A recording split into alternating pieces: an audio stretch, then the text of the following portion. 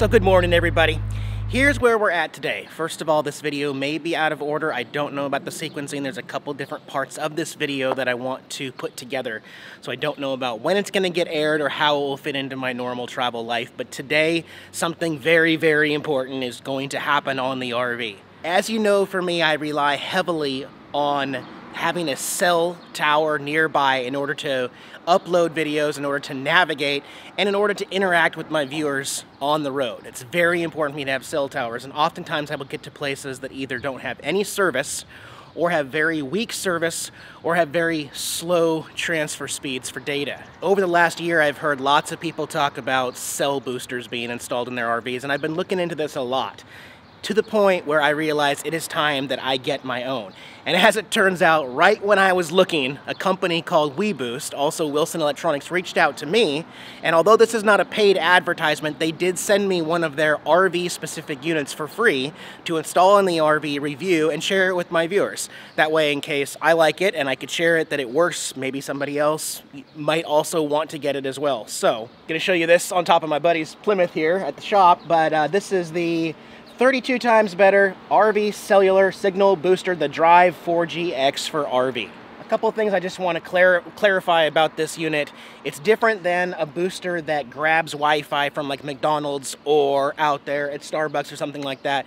That would be a booster that you place inside your RV that tries to grab Wi-Fi signal that's available in weak. You can grab that Wi-Fi and you can pull it into your RV to get it.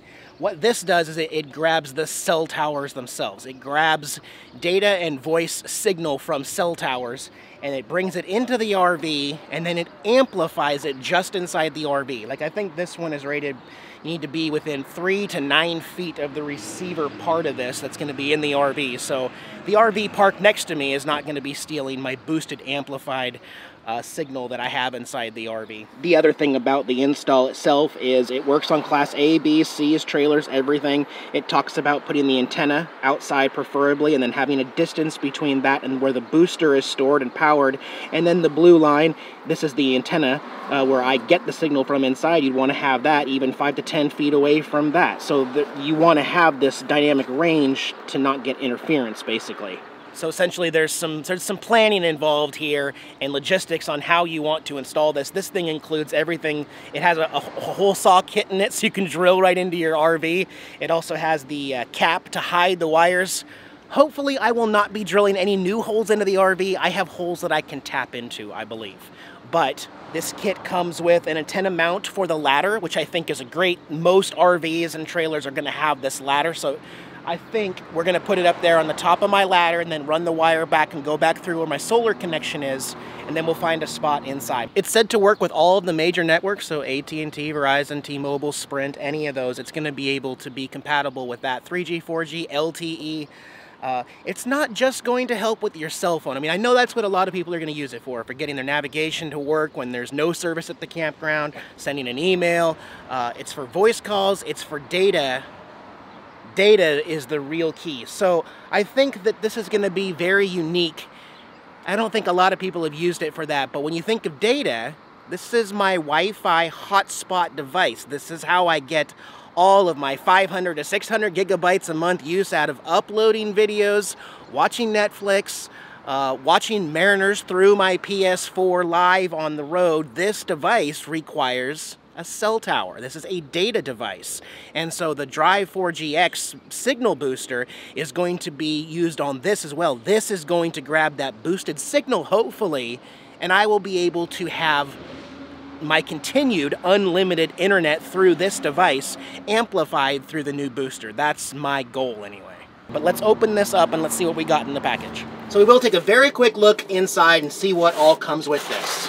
It's got directions and a phone number you can call in case you need more help and a user guide. Inside the big box are 2 little boxes, Box Install A and Box Install B. Box A has 2 more boxes. It has step 1, which is the antenna, which we're doing first, and then includes step 2, 3, 6, and 8. So we will have to open the other box in between to get 5 and 7 before, but mount the antenna outside to a pole or ladder so that the entire outside antenna is above the roof line of the RV and clear of other metal obstructions. There's the antenna there, and there's the brackets for installing it on the ladder. Alright, so I attached the L bracket to the bottom of the antenna, like the directions say. There's that part, and then we'll move on to step 2. So step 2 is this hole bit drill. It says drill into your RV unless, A, you're using an existing cable entry point, which we are. So we aren't doing that. We're going to go with an existing hole. Next step is going to hook up this coax cable and run that through my old solar wiring hole. So I got the cable going across underneath one solar panel, and then we come over here. I drilled out the old hole, which I had already had drilled for the solar wires that go down there. Coax goes down there. The kit comes with a new cap, which is kind of convenient, so that cap will go on there with the wires. And the only thing this kit really didn't come with is the die-core self-leveling to seal this back up afterwards, but I have some still left over. And then the last thing to do, the kit comes with these stake downs with zip ties that you put through so that I can secure this to the roof without drilling any more holes in the roof. So that'll be the last step. Alrighty, so steps 4 and 5 are to mount the booster device, which has the smaller connection right there, to mount that and to hook up the wire. What I'm going to do is probably run the wire into this cabinet and mount this device on the back side back there to get it as far away as possible. Also close to a power source. I have both DC available by the security camera, or I can run an AC underneath. So I'm going to mount this on the back there. I'll just mention, I will assume there will be some drilling involved for most people, but like I said, my security camera wire already goes through that cabinet, goes up there, and comes back out. So I'm just utilizing some of the old holes I drilled. You're not going to hurt anything by putting holes in the cabinets up there to try to hide some of this. So on the other side of the cabinet, you can see how much came out. I've got about 12 inches coming out. And this hooks into the bottom part of the booster, freeing up the top one to go to the interior antenna. So I'm going to mount this right there, and that coaxial cable will go into the bottom of this booster.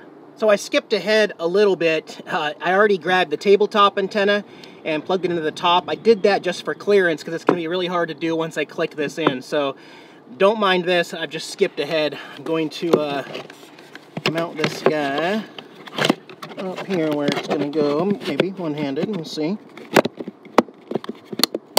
There we go, that's all secured. Oh, are you helping? Thanks. And then eventually the cord will go in there and come down, and that's the tabletop antenna. That is what needs to be within 3 to 9 feet of the cell phone or Wi-Fi device at all times. Haven't decided where I'm going to put that just exactly. It doesn't have any mounting brackets or anything. It may be some Velcro or something. We'll see. Alright, but we still need power, so we got to think about power, because power happens at the booster itself, which would be the middle of the components if you're talking about the antenna, the booster, and the interior antenna.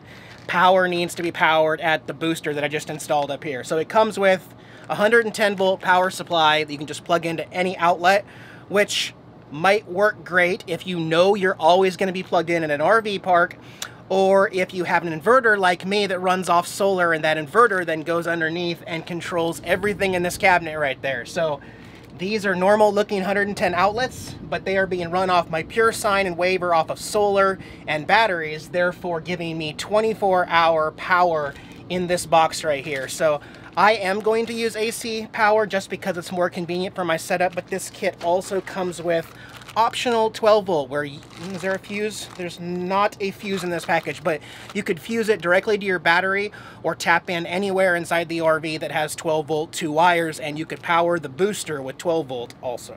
All right, everything is connected except power to the actual booster.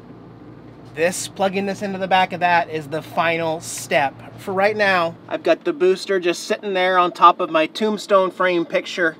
But I mean, I haven't even plugged it in to see if there's power. I know there's power. Let's do a test on my phone real quick, where we're at right now. You can see it says Cricket LTE, but 1 bar of service. Let's do a speed test first. Okay. Looks like my downloads are going to be about 3.61 downloads. Now we'll do uploads. Ooh, 0.22 uploads here. not very good. This is a perfect test because I have really crummy service here. Let's do this test again. Whoa, whoa, whoa! Download is good. 16.2 download. And upload is going to be drastically improved as well. Whew! 2.64. Wow, what a great improvement. This is a simple test, really, because I've only tested it in one location. I've only tested it with one network. It works with all networks. But I'm going to be utilizing this booster for both my cell phone and my internet. So let's move over to Wi-Fi on this and see what the difference is. Oh, let me turn the booster off real quick. All right, so we are connected to my network, Nomadic Fanatic, and let's do a speed test here without the booster on.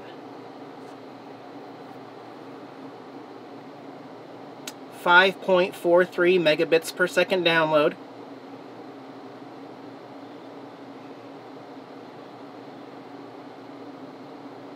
And officially 1.1 megabits per second upload. We're going to do another test here.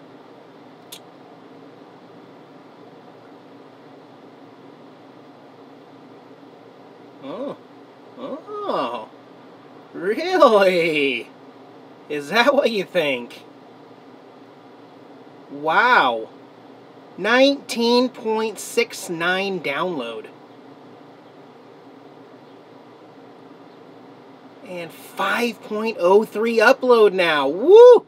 Now, I know this test is not official. It's not like everybody else does it. In fact, the company WeBoost wants us all to test just the decibel gains. Okay, so they want to prove and they want to show you that, yes, with this system, you're getting a higher decibel range of boost. Well, yes, clearly, I understand that, but I don't feel like telling you, well, I went from 2 decibels to 42 decibels in my booster. That's not telling you the effectiveness of it. That's why I chose to do speed tests instead of the before and after the booster, because that's what really matters. You know, what am I able to stream YouTube? You know, if it's down in the 1 to 2 megabits per second range, I don't even think you can really watch Netflix or stream a Seattle Mariners game. You know, but if you're up there over 15 to 19 to 20 downloads, then I mean, I can be watching something and uploading something. Clearly this test proves that that booster is grabbing a better signal from a cell tower, amplifying in here and giving me more to work with, which is going to improve my quality of life on the road as a YouTube creator, both for entertainment as well as getting those uploads done faster when I have good service. So that's my test. Again, I know this isn't official. I know this is just one location as well. Later on, it might be interesting to revisit some of these places where I had no service, or I had one bar but I couldn't even open up Yahoo Mail or something, and maybe with the booster now I'm able to stay in that area for a couple of nights with service and be able to upload a video and interact with viewers and stuff like that. So it will be interesting to see as the weeks and months go to see how this booster really helps change my life on the road. Otherwise, so far right now, I kind of have to recommend the device. I mean, I'm not, like I said, I'm not being paid by the company or anything. They send it to me for free and they're like, do an honest review. Okay, that's pretty bold, but they knew.